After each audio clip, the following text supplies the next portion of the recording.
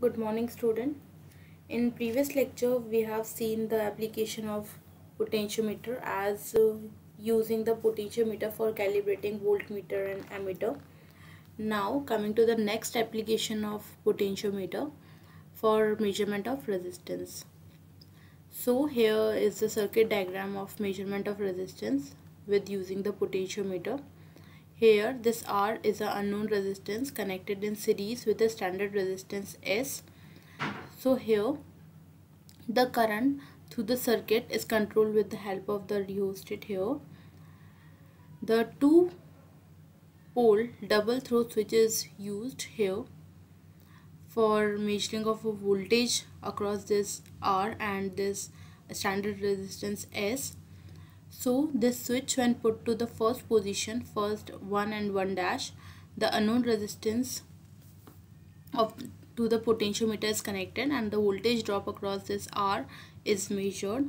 And when the switch is thrown to this position 2 and 2 dash, the potentiometer is connected to this standard resistance S, where the potential drop across this S is measured. Now we can see this VR will give the IR, and this is the voltage across this unknown resistance R.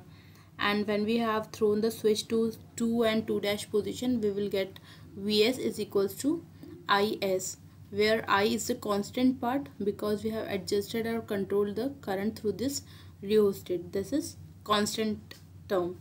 So by this 5.11 and 5.12 we'll get VR by Vs is equals to R by S.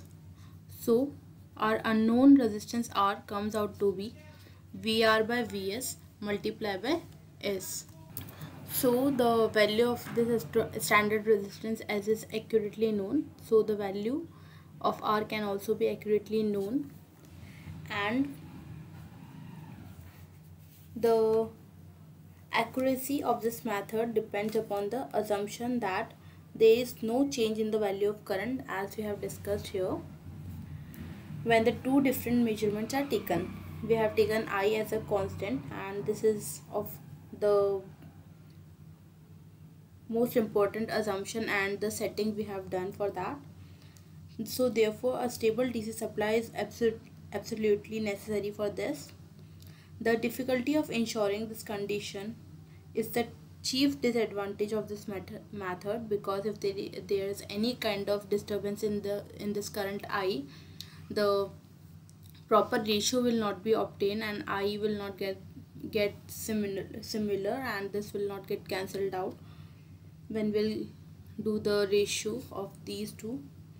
So this is a kind of disadvantage too if there is no stabilized DC source or not a constant current.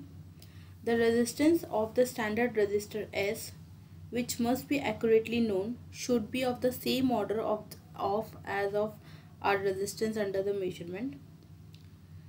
The ammeter inserted in the circuit is for indicating whether the current flowing through the circuit is within the capacity of resistor or not. Otherwise, the exact value of current flowing not to be known. So this ammeter is just for like watching the value of approximate current across this R and S. The proper exact value of this I need not to be known for our purpose of measurement of resistance. It is desirable that the current flowing through the circuit should be adjusted that the value of voltage drop across each of the resistor is in the order of 1 volt. The potentiometer method of measurement of resistance is suitable for the measurement of low resistances. Now you can use this method for the measurement of low resistances. So we have seen the measurement of resistance using potentiometer. Now coming to the measurement of power.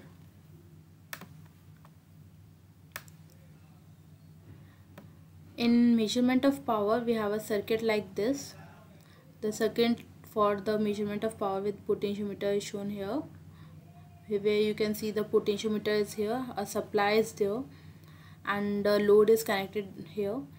We have made our arrangement like that. Our potentiometer have double throw switch, in which first position is connected with this standard resistance S1, or you can say this, and this S1 is connected with the load, and the other terminals of this potentiometer is connected to the volt ratio box. So whatever will be the output voltage across this load will be indicated by this volt ratio box, and it is measured by the potentiometer setting.